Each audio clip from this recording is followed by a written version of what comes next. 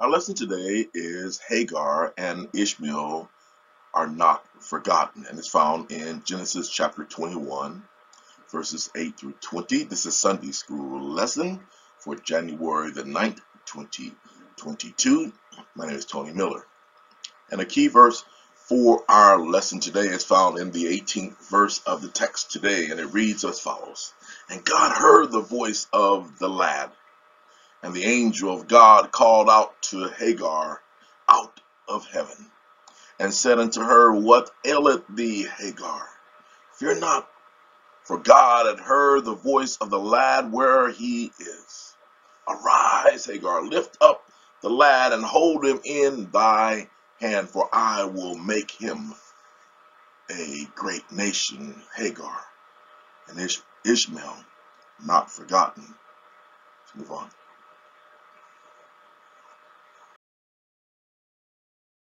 So the aim of this lesson is to discover how God was with Hagar and Ishmael, and believe that God is at work even in the midst of hopeless situations, and trust in God's presence, provision, even when experiencing injustice. This is my YouTube channel.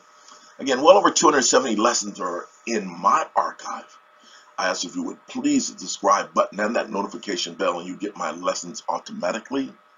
Like my lessons, leave me comments. Thank you so much for those who did this week. Give me the heads up where they're from. You can do it again next week. I just want to know where we're sending these lessons. Share my lessons. Leave me comments. They all continue to encourage me to share God's word with you. Let's move on. So how did we get here in this lesson today? That's what background I'll give as we move forward in this lesson. Amen.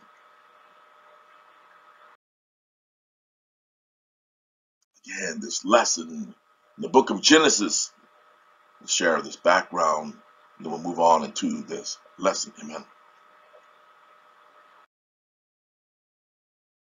So this week I'll start it at the flood, where God will restart humanity with Noah. And God made a covenant with Noah that the day of vengeance would come upon man, that God judges all of his people. And I tell you so many times that I believe there are billions and billions of people who died in that flood based upon the numbers. People did not die in that level in that period of time. So thus the math says that that's the state of affairs, and man's only thoughts were continually evil, and God will regret that he even made man, and God will judge all flesh. In the flood, God will restart man with set 6 people, Noah, his sons, and their wives. And this event happened some 1,500 years after God had made Adam. And God gave the instructions to Noah. He told him to decree the government, and he shall have no gods before me. And he will never eat anything that's have blood in it, and require the blood of anyone who takes another person's life. And he says he'll kill the wild animal that takes a life, and anyone who murders a human must die. And if anyone takes a human life, that person is also be taken by the hands of humans. For God made human beings in his own image, and then God wanted the most important thing. He wanted them to be fruitful. Well, the second verse is no gods before me, but the second, be fruitful and multiply and repopulate the earth. Again, a restart of humanity. Let's move on. And the descendants of this one Noah, the one who would build an ark, that ultimately he would have 3 sons and their wives, and Shem, one of his sons, that he would repopulate the area of the east. And this people would have religious fervor, and their appearance would be dusty, or what we call olive skin. And then Ham would be his other son, that he would have this physical endurance, and his the appearance of his descendants would be black. And the other son was Japheth, and he would be the one who would inhabit the region of Europe and ultimately in Asia, and they were into intellectual power, and they would be fair-skinned, or what we would say very white near. And these are descendants of Noah. Noah would have, we don't know how Noah was before he was, but these are the sons, and this is the appearance of the sons. They all look different, and ultimately they will repopulate the world.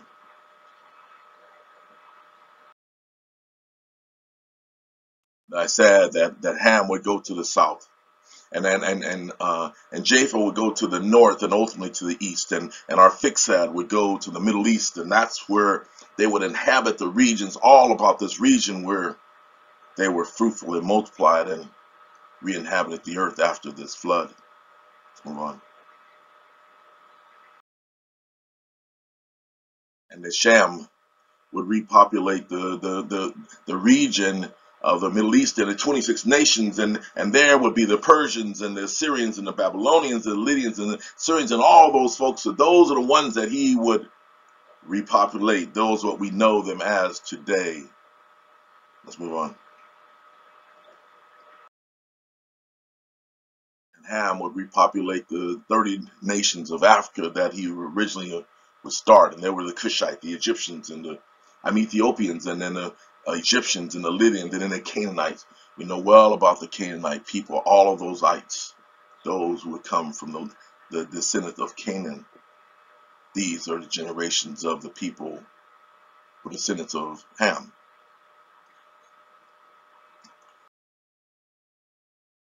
And Japheth with the 14 nations of Europe that the Caucasians and the Polish and the Bulgarians and the Medes and the Persians and the Greeks and the Italians and the French and the Portuguese and the Romans and the Turks and the Russians, the Germans. These are the people, the nations that would be the descendants of Japheth, and ultimately Asia and India as well. Next slide. And then 700 years after this flood, that all the people ascended in that region. I share with you that they would go back still contrary to the will of God, that God would restart man again, but now that mankind had gathered in the Persian Gulf region, the place that they were called Babel. And there that they followed the leader and a man named Nimrod, who was a descendant of Ham, and they wanted to build a tower. They thought that they were greater than God, and they rebelled against God, and the Lord miraculously scattered them, changing their language, confusing their languages and race in order to forcibly distribute them all over the face of the earth. It took them 107 years to build this tower, and at that time there was about 920,000 people on the earth. They were fruitful and multiplied. They were replenishing the earth. But they were contrary to God, and God was not happy even after this flood.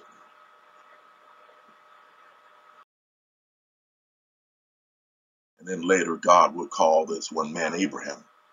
Abraham, or Abram at that time, his name, he was called out of sinful humanity again. That even his people were idol worshippers, and they chose, and God would chose Abraham, and he will make a covenant with this one Abraham. And he said, I will make you a great nation, I will bless thee, and I will make your name great, and thou shalt be a blessing to all of the generations of man, and you will be this great nation, too big to even count. God called this one Abraham, this chosen man who will hopefully have a chosen people. Next one. God will make 3 promises to this Abram.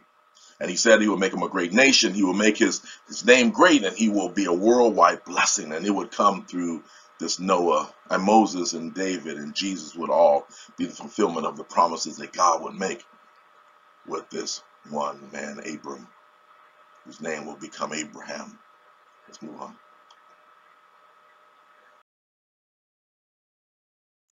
And as I shared with you before, that he would be from the lineage of Shem. Through the lineage of Arphaxad, and Abraham's father was Terah.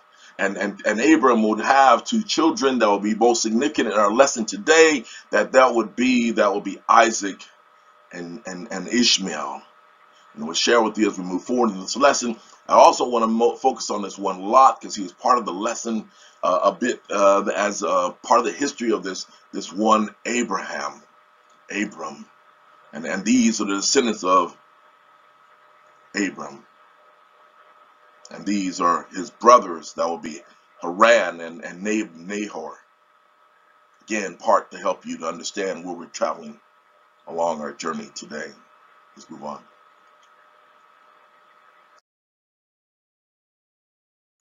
In Genesis 12:1, now the Lord has said to Abram, get thee out of the country.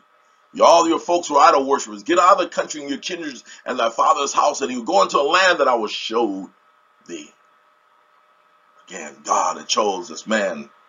He told me he has to leave the sinful condition he was in and move to a place that God will show thee. Let's move on. Amen.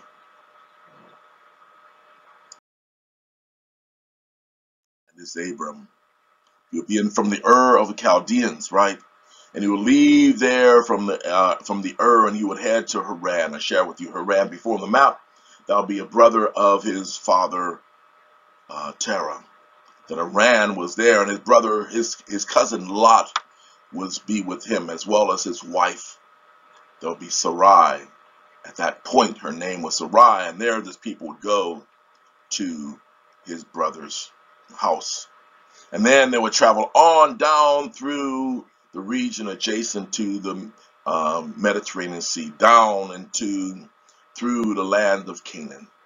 I share with you the descendants of Ham, and down through this region, all the way up into Egypt, again through this region of those descendants of Ham into Egypt, and then back through the land of Canaan. And I share with you that Jerusalem is part of our lesson. Is called Bethel as well. You see in this lesson, and then Beersheba is another place that we'll see in this lesson. I share with this map to give you some perspective of the places that we are in this land of Canaan. This is the promised land that runs adjacent to the Mediterranean Sea, that God will make a promise to this Abram, and that he would say that this land, as far as you see, is this promised land that ultimately being given to your descendants. That gives you some perspective of where we are in this lesson. Let's move on. Amen. This man will be called Abram. At the age of 70, God would make this call to him, and then I share with you that he would leave the Ur and he would go to Haran. And there he would pass through Canaan, that I share with you, and he would sojourn over to Egypt. And there in Egypt, he, along with his wife, that they will be there. And you know the story that his wife would ultimately, she was a beautiful woman, that she would go into the Pharaoh's household, and she would have some issues that ultimately, but in her leaving, and when they left this Egypt, that she would take a handmaiden, someone who loves her, that someone who met her when she was in the harem of the Pharaoh. And this woman, she would befriend this one Sarai, and she would want to be her handmaiden, and they would leave this Egypt, heading on back to Bethel. I share with you that would be Jerusalem.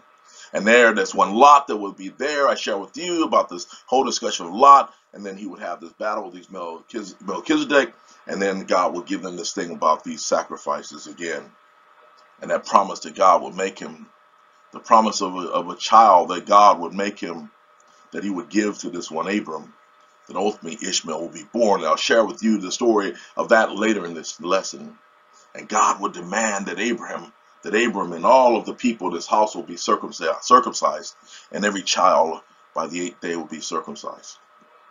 And God will ultimately have Abram go and save his nephew Lot and Sodom and Gomorrah. You know the story of Sodom and Gomorrah, where God will send hell, fire, and brimstone down and destroy that city. And Abraham will sojourn to Gerar. And then ultimately Isaac, the promised one, will ultimately be born. And then this one, Ishmael, the first son, will be kicked out. That's the narrative of where we are. I wanted to give you some perspective that, again, that the circumcision would happen at age 99, and the child Ishmael was born at 88, 16 years after the promise that God would give this man, and then the one Ishmael will be born at age 100. Give us some perspective of where we are, the life cycle of this one man, Abram, one of the people influential in our story today. Let's move on. That's our background, about 15 minutes of background. Let's move on into our lesson. Amen. So the people that are part of this lesson today, the individuals, will be Ishmael. Ishmael, the one that will be the child that will be born from Hagar, that handmaiden of Sarai. And then and again that she would be an Egyptian woman who would be a maid, someone who is one who works for Abraham's wife. That they would ultimately have this first child again at 86, and then ultimately there is Sarai or Sarah. Her name was changed, and Sarah would ultimately have the promised child, and that would be Isaac, the one that God told him that He said that was going to be through your seed, Abraham and Sarah, not Abraham and Hagar. So the promise would be through the one Isaac, that promise that God would make to this Abram, the progenitor of the Hebrew people. Let's move on. Our lesson starts in Genesis chapter 21 and verse 8. So I thought it's important that I give you the first 7 verses, and again, it kind of leads us as an on-ramp to our lesson. And it gives us some perspective of where we are as we move forward in the text. And verse 1, it says, "Now the Lord was gracious to Sarah," or Sarai, as her name was already changed now. And God said, and He said, and the Lord did for Sarah what He had promised. That God told Abraham and Sarah, and remember, she laughed, and at the point when he promised her to have a child at her old age, there's no, that's not even impossible, because she's well beyond the age of childbirth, at least in that region, in that part of her life cycle. And verse 2, and Sarah became pregnant again at this advanced age, and she bore a son to Abraham, again this progenitor of this Hebrew people, and Abraham in his old age, 100 years old, and it was at the very time he had promised him. In verse 3, and Abraham gave the name Isaac to the son that Sarah born him.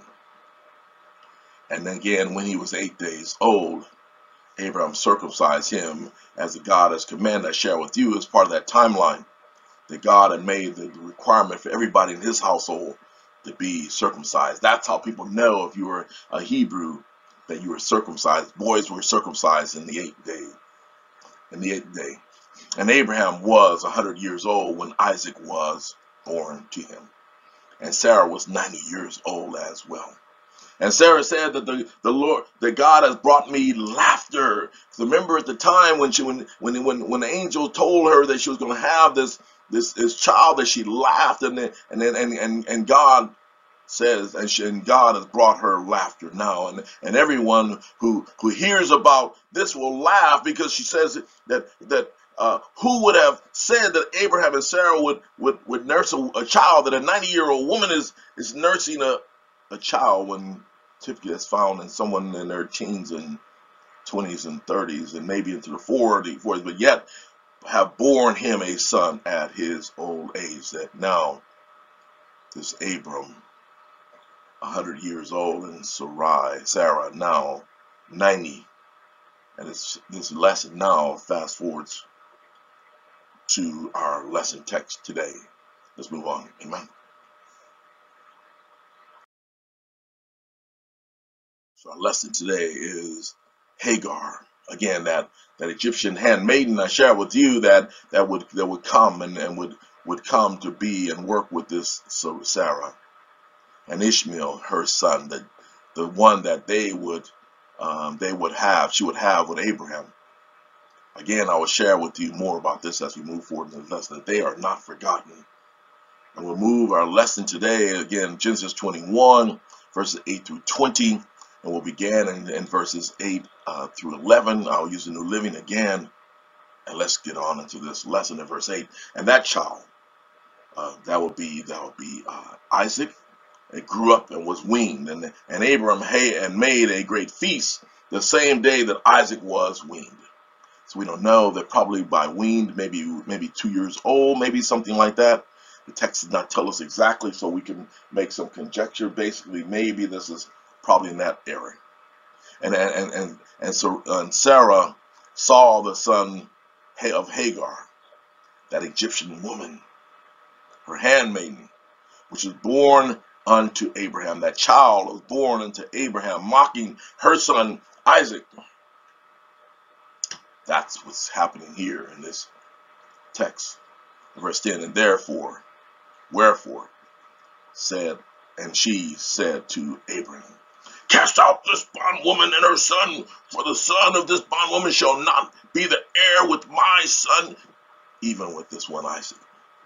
Again, obviously the energy of this jealousy, or this resentment, or this rival, and she was no doubt not happy with this Egyptian woman, and now this she sees that her son is mocking, and maybe just that's his younger brother, so maybe they're interacting, but that's not how she perceives it. She perceives it being mocking.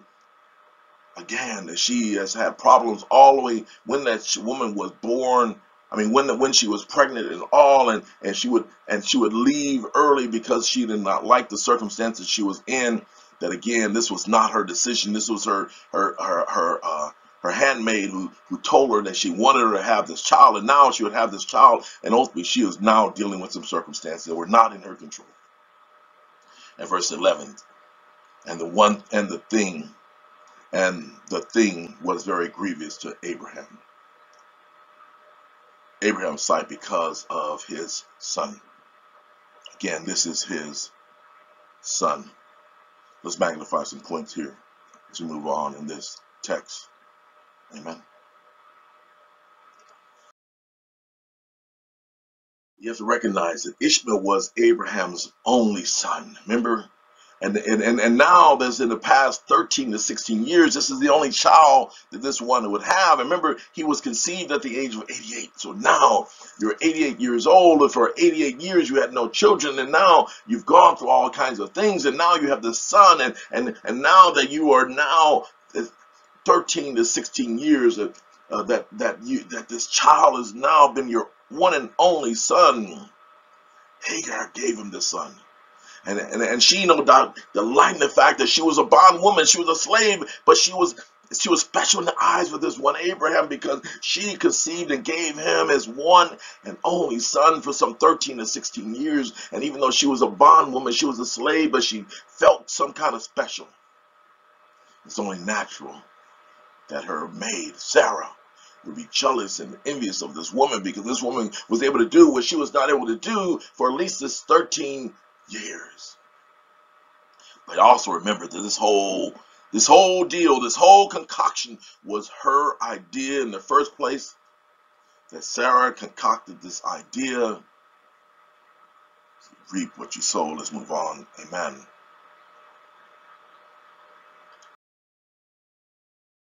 After God had appeared to Abram and promised him a homeland and a heritage, and then 10 years went by, and Abram and Sarah were still had no baby. And in this impatience of Sarai at that time, she took matters into her own hands, and she gave her husband her handmaid, and he did go and sleep with her, the slave, and perhaps I can build a family through her, is what she was thinking, that she's my property, that I can still build a family with this one maid, this one slave of mine. And Hagar became pregnant and conceived this one Ishmael. That's how we've gotten here in our lesson today. Let's move on. Amen. Hagar and Ishmael are not forgotten. Verses 12 and 13 of the text. And God said to Abram, again, this is his wife is kicking out this maid and her son. Let it not be grievous unto thy sight because of the lad and because of thy bondwoman. Or another text says, don't be distressed because of Ishmael and your maid.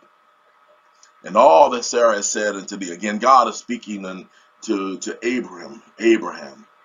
And he says, hearken unto the voice of Sarah. Listen to your wife, for Isaac thy seed shall be called. Excuse me. And verse 13. and also the son of the bondwoman. Again, Isaac is the seed. Isaac is the promised. Isaac is the one that the Hebrew nation, I shared with you before, that the descendants of Isaac will be those 12 tribes. His name will become Israel, and we have those 12 tribes they'll call in the future. Verse 13, and also the son of the bondwoman, I will make a nation, because he is also thy seed. And the promise that God made was through this one, Abraham. God keeps his promises. Next slide.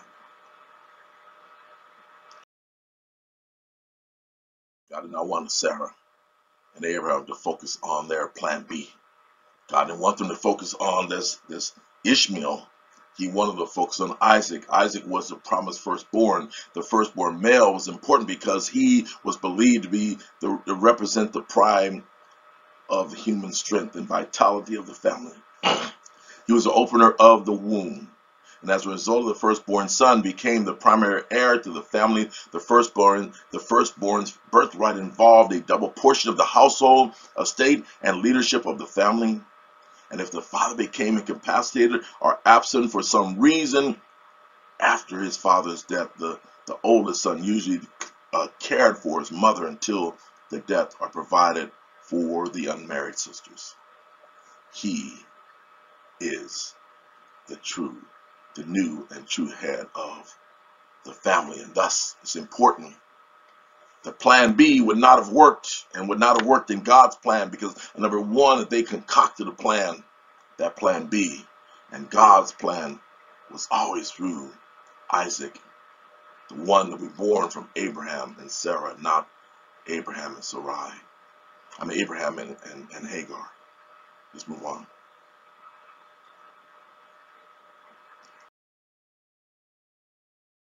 I share with you again from our Fixar to Terah to Abraham. And Abraham would have again this Isaac, who would be the 12 tribes of Israel. And our Jacob, Isaac and Jacob. Jacob would be the 12 tribes of Jacob. Jacob's name would be turned to Israel. I misspoke earlier. And Ishmael will be the Arab nations that will go forth. Let's move on. God will keep his promises. Move on. At verse 14 of the text. And so Abraham rose early in the morning, and he took bread and a skin of water. That's those animal skins that they would fill with water. They didn't have a cup or a container or whatever at that time, or a water bottle, right? And he gave it to Hagar, putting it on her shoulder. And along with the child, he sent her away. And she departed and wandered about in the wilderness of Beersheba.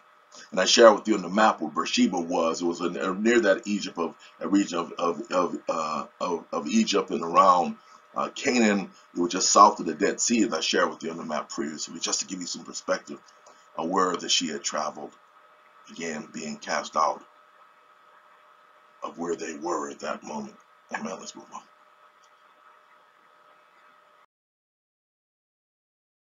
Hagar and Ishmael not forgotten. Again, being cast out. And God will preserve this Ishmael and Hagar in the desert. In verse 15 through 18 of our text, let's move on. And when the water was gone, the water that he had put in the skin, she put the boy in the shade of a bush. Again, and then she sat down by herself about 100 yards away.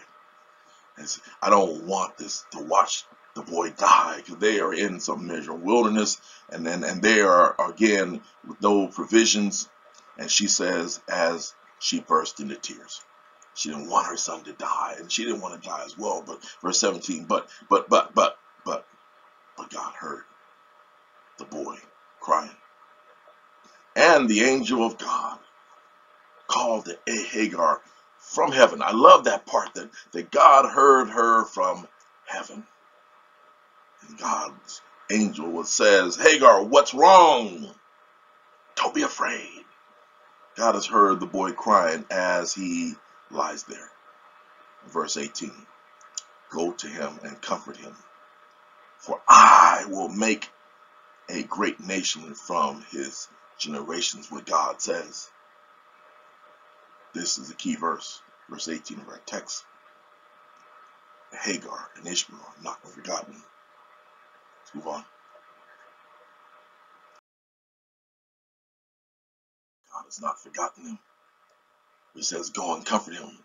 And God will make a promise to this one Hagar about her son, that she'll make him a great nation from his descendants. Next slide.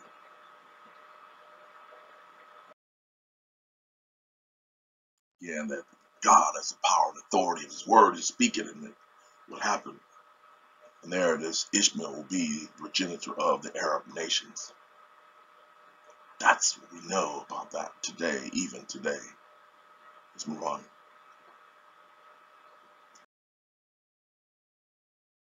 Hagar and Ishmael, not forgotten. The last two verses of our printed text. For God opened Hagar's eyes. And sometime in all of our problems that we're having, that sometimes God needs to open up our eyes, like he did here with this one Hagar, and she saw a well full of water. And she quickly filled her water container and gave the boy a drink of water. Remember that water ran out some time ago in verse 20. And God was with the boy. God was with the boy. God made a promise, and God was with the boy as he grew up in the wilderness. And he became a skillful archer. We know that the Arab nations all are part of that whole desert and region, and that's where they grew up. That's what he would be, the progenitor of that people. And he became a skillful archer. That ends our printed text. Let's move on to close. Hagar and Ishmael are not forgotten. Amen.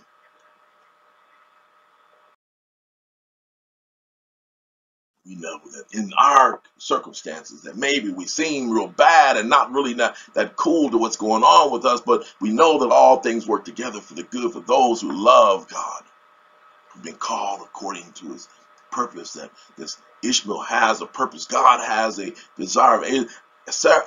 Hagar has a purpose for God, because she brought in this child into the world, but God, things work together for the good. It's good news for us, right? Even in dire circumstances, all things are working together for our good. Amen. Let's move on to close.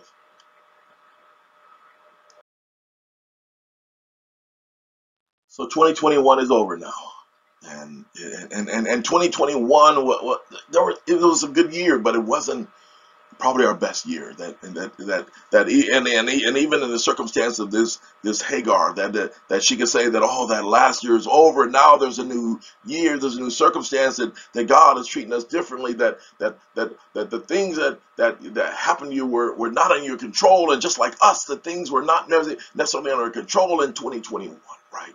That things that happen are just wrong, right? Many things happen for us wrong. Now, a lot of things happen to it great, but I'm just saying there's a lot that happened in 2021 that we could come back and reflect on, that our family and friends may have turned on us because of all the things we're dealing with. We're dealing with different people, are dealing with circumstance, or we're just not being responsible, whatever, that this is what happened to her, and this happened to us as well in 2021.